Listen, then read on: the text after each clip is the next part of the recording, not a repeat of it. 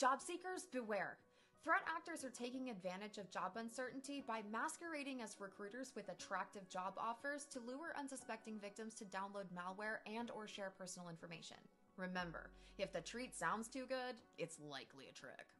AI has made phishing even harder to spot, so on top of your typical phishing safety measures, here are a couple of tips to hopefully keep the trickery to a minimum. Avoid the digital secondary location.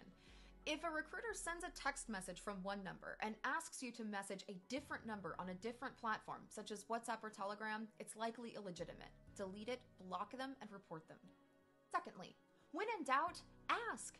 A real recruiter would be happy to answer clarifying questions, but an attacker will be much more urgent in nature. For example, ask what platform the interviews are going to be held at so you can download the software beforehand.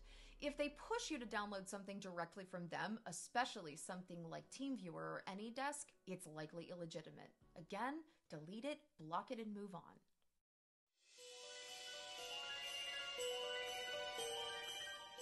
You want to know how you can stay safer online this holiday season?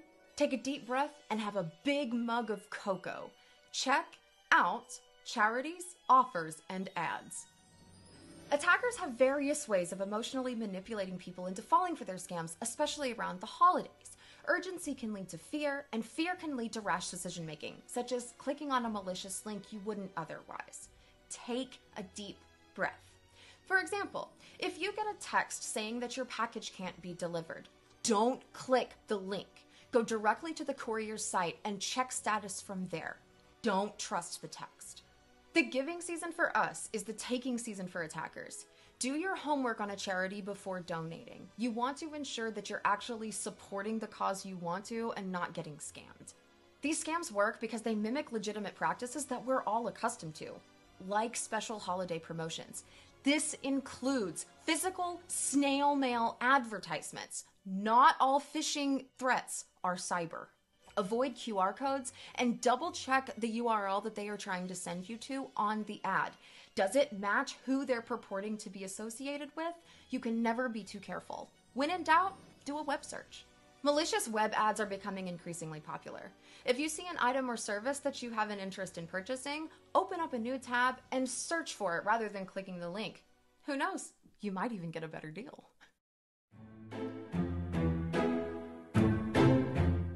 Did you know you could be living with zombies and not even know it? Well, a zombie network, that is. Also known as a botnet. A group of devices that have been hijacked to do bad stuff without you knowing about it. Such as something we called a distributed denial of service attack, or DDoS.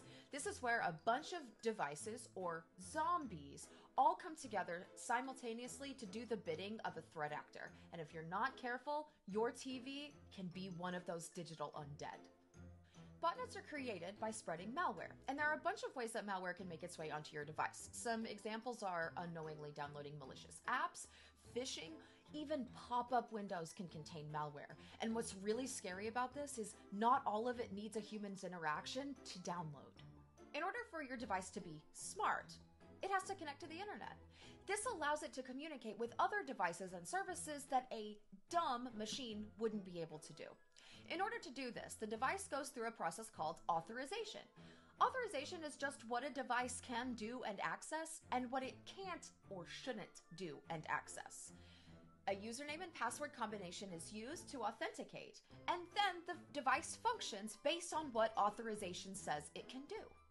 Attackers know many of these devices are shipped with default credentials, username and password, both admin, and they also know that they're often left unchanged because the person may not even know that their device has credentials to begin with. Here's how this can work. Let's say an attacker knows that a specific TV model is susceptible to a known vulnerability. They can scan the web for that vulnerability and target the devices with the malware. The malware can then enter its credentials and authenticate. Bingo bango, you've got malware. Once this happens, all kinds of big bad stuff can happen. It can spread itself to other devices, it could cryptojack, or it could even become part of a botnet. All of this without you knowing about it.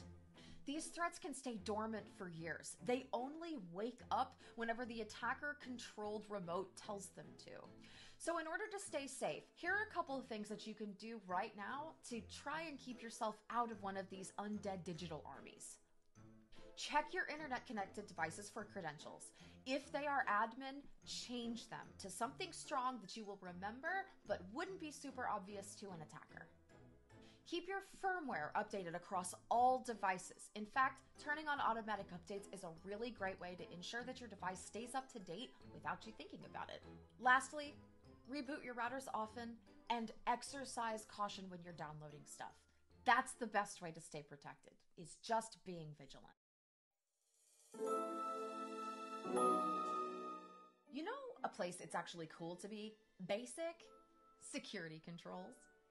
The basics in security actually matter a lot, and one of the examples of this is multi-factor authentication, or MFA.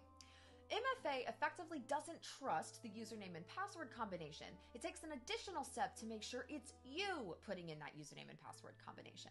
This can be done via email, text, or can coincide with an authentication app of your choosing. Type in your username and password, get the code somewhere else, type it in, you're off to the races, and we know it's you. Check your critical accounts such as banking or healthcare for options to enable MFA. It might also be listed as 2FA. Choose the option that works best for you, and there you go.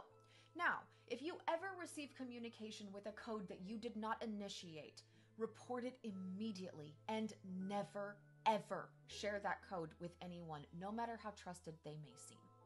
Trust me, this minor inconvenience is well worth not losing account access. Happy Cyber Awareness Month, and stay safe out there. Stay safe out there. Stay safe out there.